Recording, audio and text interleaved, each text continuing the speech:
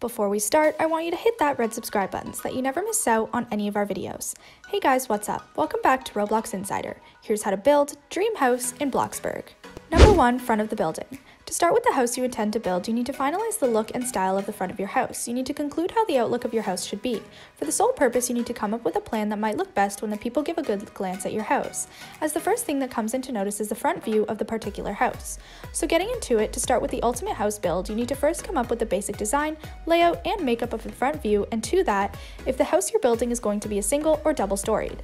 Moreover, the color of your house plays a different important role in the exterior of the house and is something difficult to decide, as it gives your house a wholesome look and tends to make it look classy or elsewise.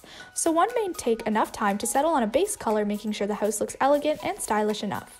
After that, you need to know the number of windows you want to add to your house's layout to give it a look you want to desire.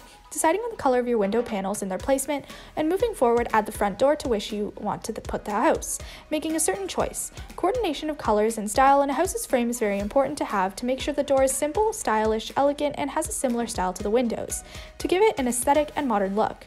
Adding a garage door is always an option and is totally on you, whether you want to include it or exclude it. It always looks better than what you had before with a similar and coherent color palette. To make it more fancy, exclusive, and unique, you need to add pillars, and pillars give the house a royal hint, so add to it the infrastructure on both the side of the chosen front door and buy the other optional things you want. Remember one thing, the pillars is the classier the house would look. It would give a modern hint to the fundamentals of the house, and now that you have the front of the building, you can lead up to other errands as there's a lot to do in building a house. Through the grave.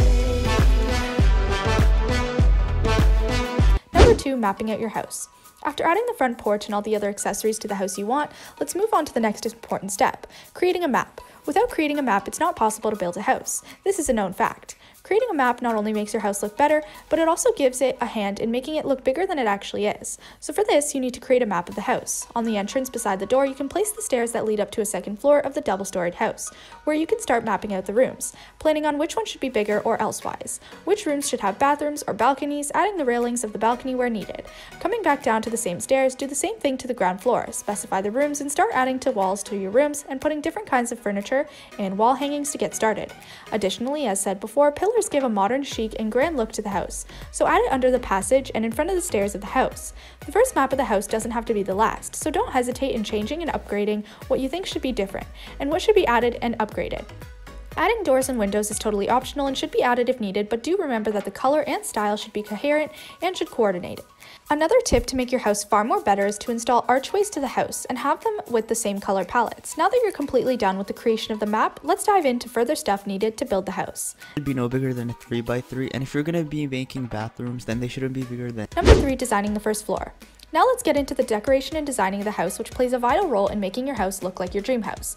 To get started on decorating it, one primary aspect you need to keep in mind is that plants always give the place a natural sense with fresh air around the house, along with a touch of modernity, and enhance the inner beauty of your home, so placing them around your house is a plus point.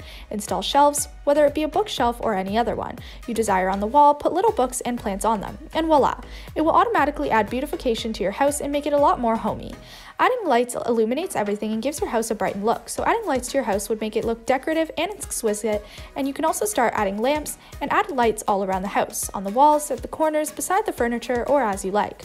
Flooring should be according to the designated rooms of the house. Once you've decided what room you want for your needs, start adding to the main furniture of your house, such as dining tables in the dining hall. Rugs add grace and give a modest touch to your place, so to complete the look of your house is the best option. Place couches and cushion in the required rooms, and curtains in the rooms that have windows, intended to block the light. To make your house look fancy and high-toned, place wall hangings and little art pieces to every room, as it usually adds a really nice and modern touch to it. Then moving on the ground floor, television is a must nowadays, so having it in your house is a mandatory. Add sofas and formal chairs to the living room along with a fireplace, some facing the televisions and some facing the fireplace. Add a kitchen, and it should have a fridge, a stove, a number of cabinets for kitchen essentials, and a microwave. Other than this, the other lights that are attached to the walls on the house place beautiful and elegant lamps at every corner of the house, giving your house a sophisticated look. These are some vital things you have to have in your house, and other than this, there's the ample of things, many more decoration things and furniture you can add to your house, giving it the look that you yearn for. Yeah, I've just did this, and now I'm just gonna But this brings us to the end of our video.